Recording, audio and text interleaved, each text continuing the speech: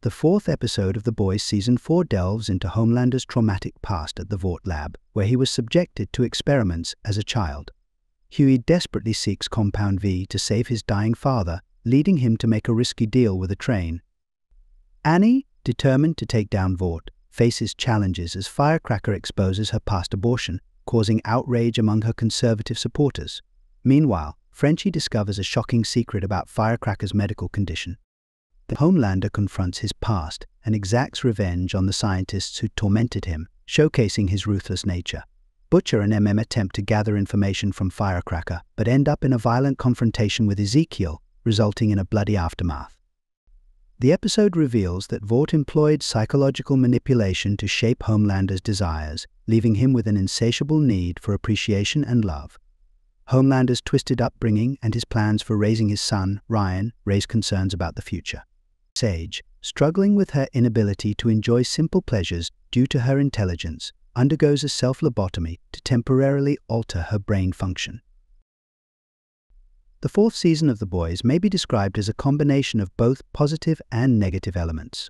However, Episode 4 stands out as the most powerful and promising installment thus far. I anticipate that the second half will sustain the current level of enthusiasm. What is the definition of Project Odessa? At the beginning of the episode, we are shown a view of the lab office. A letter from Barbara is pinned up, reminding the staff to refrain from disclosing any information about it, no matter what. A Train and Ashley establish a partnership when she catches him pilfering Compound V, and he becomes aware that she is provoking Homelander by defecating in his restroom. I am fond of this combination.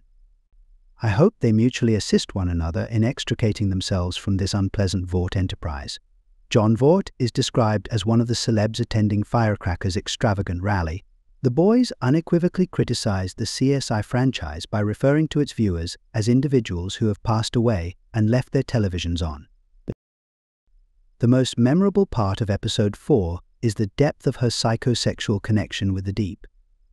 The combination of Susan Haywood's terrifying acting, the repulsive sexual chemistry between Sage and the Deep, and the act of the lobotomy is delightfully repulsive. Watching him execute the procedure on Sister Sage was the most uncomfortable thing that has happened to me while watching The Boys recently. Although Sister Sage's scheme for world dominance does not advance much, the framework is set up, and we gain some familiarity with her. Sage informs the Deep of the rationale behind the lobotomy. Her mind is perpetually on high alert, and the only way for her to feel normal is to have a lobotomy since her brain can regenerate, but her rest of her body cannot. It is too soon to know if Sage's dissatisfaction with her abilities will play a role later in the season, but this is the first time we've heard about it.